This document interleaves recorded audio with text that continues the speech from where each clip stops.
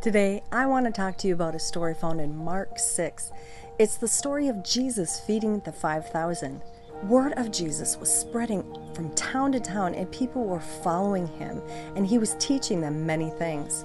One night, as it grew late, they were in a desolate place, and the disciples asked Jesus to send the people away so they could go get food. And Jesus was like, "No, you feed them." So they found a boy with 5 loaves of bread and 2 fish.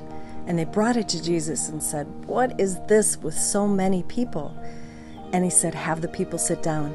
And he took the bread and the fish, and he gave thanks, gave it to his disciples to distribute.